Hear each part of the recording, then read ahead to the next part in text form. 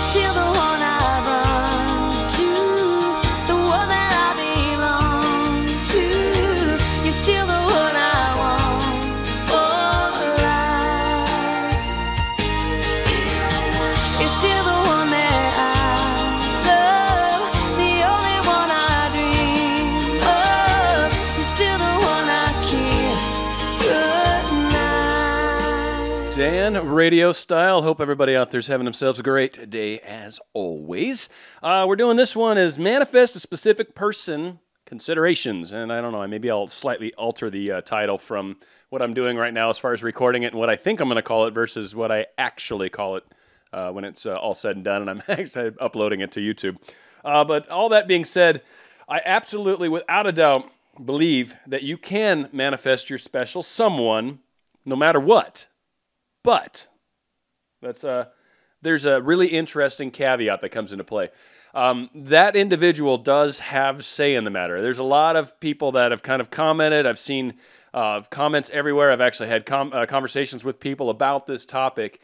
And there's a lot of impressions out there that this is black magic, if you will. Now, I will say I've studied magic. I don't practice it per se. I've studied it. I've known a number of people that were Wicca and witches and black ones too. I've met all sorts of very interesting people along my path in life. And someone had asked me one time to get into some of the things I've manifested. I will get into my past at some point. My past started more, and I think Anya's is very similar, more in a spiritual realm. And I was really trying to elevate my spiritual side before I got into this manifestation thing. That was more of a, oh, hey, this is kind of cool. I didn't realize that's what I've been doing all this time. And so I started studying that as more of a means to try to help other people. I can't tell which way my hat should be. That looks better. So I can't, I realized that I figured I found a way that maybe I can help other people by trying to help explain these things. And then I try to sprinkle my little spiritual side into it as well, because ultimately I think it's really important that we grow ourselves spiritually. Manifestation becomes very easy to do when you start aligning your chakras, when you get your energies aligned, when you start letting go of maybe some of the karmic patterns that exist. All these kinds of things actually play a big difference in manifestation, but we're really focusing on the fundamentals of it. So just understand that in the black magic concept, you still cannot overpower someone's their free will, okay? And when it comes to dark magic, what you're doing is you're putting out spells and whatnot, and you are trying to affect people, but the only way you can actually do that is if those people grant you the power to do that. So they maybe are aware, or you might tell them if you're in dark magic, hey, I'm doing X and Y. Then they get scared and go, oh my God, he can control me. By the very nature of doing that, you're giving this person power. So yes, there are ways to do that. Now, what I want to discuss before I get into the heart of this, which I think is also equally important. Say you're someone that's in a very happy relationship. You love where you're at. You love who you're with. And you are, like looking ahead 20 years, you're still going to be with this person, right? Absolutely in love. What if someone is trying to manifest you as their specific someone? How does that play out? How does that play out in your world? Let me give you some examples of how that plays out. In the best case, where maybe you're really, really good friends with this individual or close, so you've got an established connection. Again, your heart belongs elsewhere, and it always will. This individual and you are quite close. This individual, when they're doing their imaginal practices and imagining from you, how that plays out for you, and this is how it plays out for other people, mind you, and this is why it works, but this is why in some cases you have control. But understand, you're the person that's being sought after, right? And I'm doing my imaginal activities, and I'm imagining being with you. What you experience at that moment is like I might pop into your head, and you might have wonderful feelings about me. It might be nice, loving feelings. It might be really nice, like, ah, man, Dan, he's a really, really great guy. I really like him. And that might be the extent of it. But I'm doing all this imaginal work, and I'm trying to, get you to fall in love with me. You're in love with someone else. It's not going to work. You'll think of me fondly. We'll be closer friends. I'll probably notice that you and I get closer, and it might make me think things are working along really good. But ultimately, you're not going anywhere. You're going to stay where you're at. That's how that plays out. I can't make you leave your husband. I can't make you leave this person you're with. It pops in as a good idea. It pops in as a feeling. It pops in as something that might be interesting. So, on the converse of that, say you're trying to specifically manifest somebody into your world that is open to you, or at least not closed to the idea, okay? Now, maybe they don't know you very well, but it starts off as that feeling, and how that plays out in that person's head is, as it happens more and more and more, that feeling starts to build within them, and then they start to think about you. Then they start to spend time imagining you. Then it starts to create that energy. And that is how that manifestation really plays out. It's not instant. It's not like they get hit over the head and I must have Dan. It doesn't play out like that. That's not even close. The idea pops into their head, the idea of me, and like, oh, he's a really nice guy. And then over time it starts to build and they're like, wow, I don't know, I just find myself really liking this person. And then all of a sudden you bump into each other and there's a chemistry, and you know what I mean? Like, that's how it plays out. So please understand that when it comes to manifesting your specific someone, I believe no matter what, you can manifest specific people for sure. But I do think there are times when universe, source, God, whatever, might say, yeah, no, sorry, this is not a place where that should happen. Now, some of the reasons behind why it might not happen, I think it's important to cover, because I think there are going to be times where we're going to try to manifest and try to get someone back into our lives. And these are the places specifically almost where I'm more concerned. Or even trying to manifest maybe like a movie star. That would be you could maybe, but again, you're reaching in a very specific odd location that might not ever come to fruition, because that individual always has free will. And there is this opportunity, I can talk more about this in other shows, of multiple life paths and multiple parallel realities. And, there are probably possibilities where maybe in another reality you could end up with that person, but whatever. Let's leave that for another show and another rainy day or something crazy.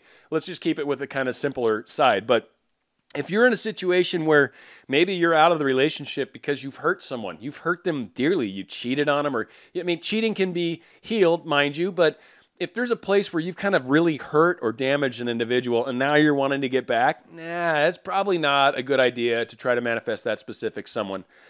If you do get back, you still possibly are looking at some of the dysfunctions that existed to begin with. If neither one of you has truly evolved or grown, then you're almost looking to get back into some of the old habits. Damage is kind of on the same line. Violence, were you violent? Were you maybe abusive? Were you being abused?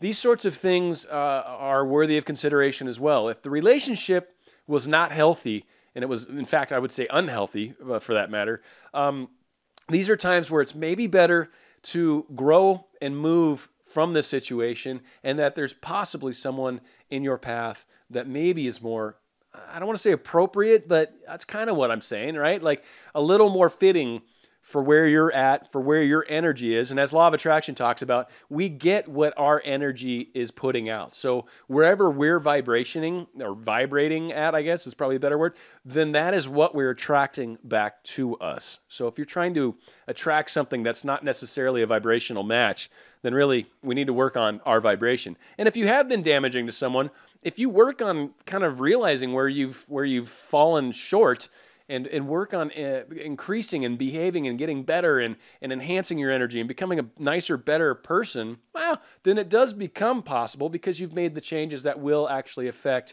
the outcome and the possibilities of this occurring. Did you inhibit their freedom? Were you controlling? Did you try to manipulate? This is something that maybe women are sometimes even guilty of, where maybe we do a little controlling, or we might manipulate with sex. It's a great example of something that's used to control men, because we're very simple creatures, and eat, sleep, sex. It pretty much covers our basics, right? Again, not saying all women do that, because men can be very controlling, very, very damaging in those regards too, very powerful at it. So it's a horrible version when a man does these same kinds of controlling behaviors. But again, if you had a very unhealthy relationship, and this is the person that you're specifically trying to get back, be careful. That's all I'm saying. Be careful. You might not succeed, you might, but you also might be opening back up the same Pandora's box that you've already opened. You might be going back to the same level of crazy. And really, you need to look at why you're doing it. Am I afraid to be alone? Am I afraid that I'll never find someone again? Like, if these are your sponsoring thoughts, we need to deal with those thoughts first, and then you will find yourself an amazing relationship, and probably with someone else. Now, on the specific side, okay, I guess, is there someone more suited was kind of, I guess, the point where I was trying to go with a lot of these things, where if you've been kind of trying to manifest someone that's maybe not the best choice for you. Am I hanging on because I don't want to let go? Am I hanging on because my ego's bruised? I don't want someone to be rejecting me. Like, that's not acceptable. Am I trying to hinder my growth, right? Maybe this was one of those things where I'm growing from this situation, and who I become from it is going to be amazing. So me trying to manifest, sometimes our higher self or source or whatever might say, let's give it a few months and then see where you're at. But ultimately, no, because you're growing, and when you finally get to this new plateau, you're not going to want to be with that person anymore. So that factor sometimes comes into play. Am I afraid I will never find happiness again? Again, kind of going back to that, what I already mentioned, but am I trying to relive something because I'm fearful that I can't have something else? Again, fear is never a good response. There's a kind of an adage that goes with it, F everything and run. Like, that kind of fear response is great. That's more of that third chakra I was talking about on my last show. Like, yeah, there's a problem in your immediate environment. You probably need to boogie and get the heck out of the way. But when it's an emotional fear, that's not good. That's something that needs to be looked at and healed. And really, typically, fear is more of a representation of being focused on the past and not really looking forward into the future. And again, you're kind of stuck in an odd thought process. So again, if you're trying to manifest a specific person and these reasons come into play, spend a little time working on what's damaged, what needs some improvement, and then from there, try to manifest your specific somebody, or manifest, even sometimes better, the right relationship into your life. And you can imagine how you'd like that to play out, and just kind of leave the face fuzzy in your imaginal work. But imagine where you're going. Imagine holding hands. Imagine going to shows together. Imagine vacationing together. Imagine all these things together. And then you put out to the universe that energy. And then based off the vibration you currently have, that's what you're sending out. That's what you're going to bring back to you. And that oftentimes will get you into a healthy, happy, good relationship, rather than trying to rekindle something that maybe isn't a good relationship. Now, all that being said, what if both parties have a say in this? I guess the way I wrote these notes are horrible. One thing that's also very good to keep in mind when you're trying to manifest a specific someone, and this is something I do in my particular practice and behaviors when it comes to manifesting the love of my life.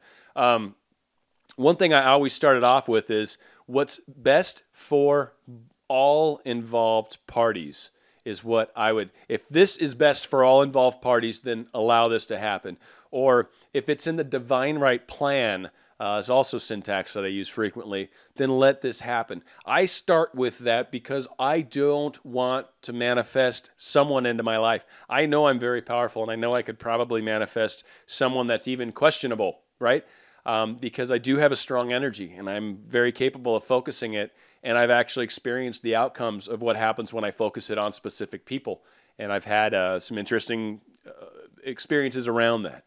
So sometimes it's very important to keep in mind that what's best for you and them, and even maybe some other parties, maybe they're in a relationship or they have a child or something like that, you want to make sure that this is best for all people involved. And if that's the case, a lot of times you can get confirmation and you can work from that angle.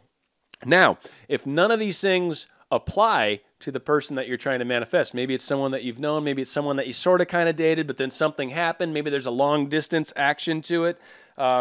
Maybe, like I said, down here, we got mistakes we might have made. Maybe we said something horrible and pissed them off and pushed them away, but that can be fixed. That's not forever.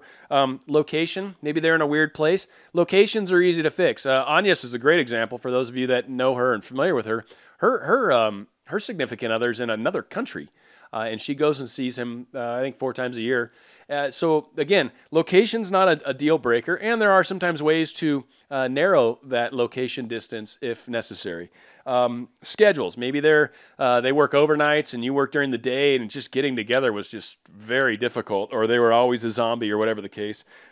Lifestyle issues, maybe they were into drugs, or they got to a point where they were drinking too much or something like that. Again, these are things that can be healed, and these are things that when dealt with, and these people become maybe a better match vibrationally with us, then again, yes, it's a perfect time to look at maybe getting back in together with each other. Also, situations where someone's maybe in an unhappy marriage for legitimate reasons. I mean, maybe the person they're married to is not good to them. Maybe they're cheating on them. Maybe they're abusive. Maybe they're like, there's unhappy marriages that staying married, even if kids are involved, are not necessarily the best choice. Sometimes staying married to someone, even because of a kid, and then that kid grows up seeing a relationship that's not good, not healthy.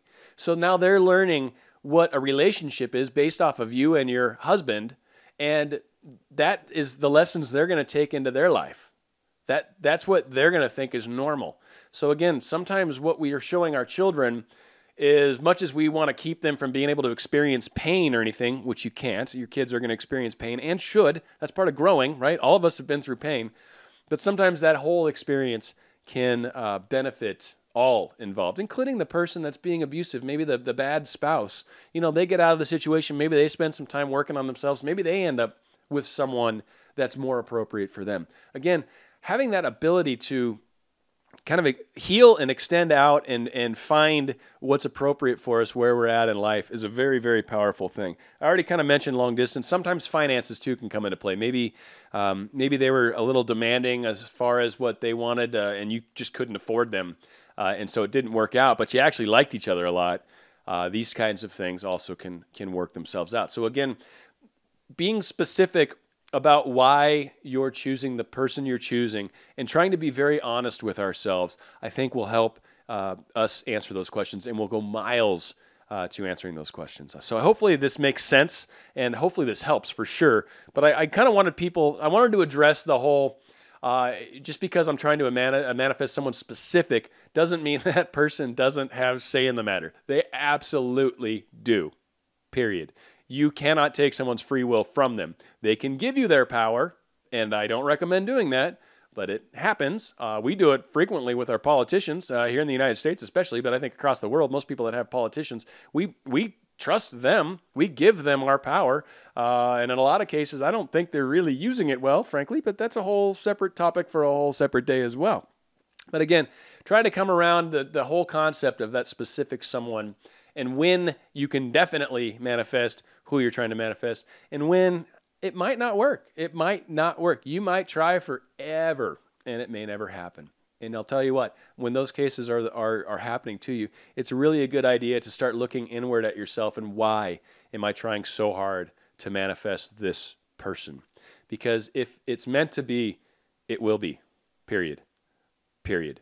You putting the energy for it helps, without a doubt, and the imagining activities helps, without a doubt, makes an enormous difference. But if they're not going to have it, or if they're not interested, or if they're so hurt by you, or if they've so completely disconnected from you, they're not even going to feel you when you're doing the imaginal work. So there are times where you need to be discerning about what you're trying to do. There are experiences all over the place where this has worked, for sure, trying to manifest your specific someone. I think if it's the right scenarios, you'll definitely do that. And then there's lots of examples of people that have tried and tried and tried and never succeeded. Again, I think I speak to that example as well. There's reasons why sometimes we don't get what we want, or to use kind of a Christian-y sort of God kind of concept, we oftentimes will pray to God. God always hears our prayers.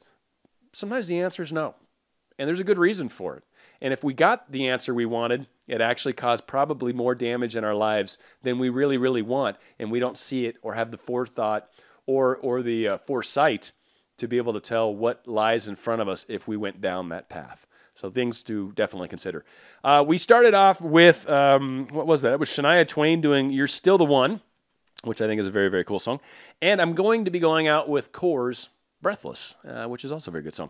So please contact me, Dan RadioStyle at gmail.com. If you got any questions, comments, or queries. I will be recording my thing with Agnes later today, so I doubt anyone's going to get any comments in. So it's probably too late for that one. But feel free to leave comments or questions that you'd like to see us discuss, because our plan is to get together once a month and do a recording and see where that goes from that. So I think probably 8 hours or so from now, I should be recording with Agnes, and looking forward to it. It should be a lot of fun. And I've already sent her the questions. Specific someone's definitely part of it, so those of you watching this will definitely enjoy some of the things we talk about, and it should be very, very cool. So hope you all enjoy. Dan RadioStyle, going to be doing more shows as always, and my good news show will be coming out tomorrow as well, and I believe I'll be most likely dropping all the Anya stuff during the week next week. I'm not sure how many shows I'm going to get out of it, but I will cut those up probably tomorrow, and we'll get those pushed out next week. So Monday, Tuesday, Wednesday, Thursday, somewhere around there, we should be pushing stuff out between the two of us.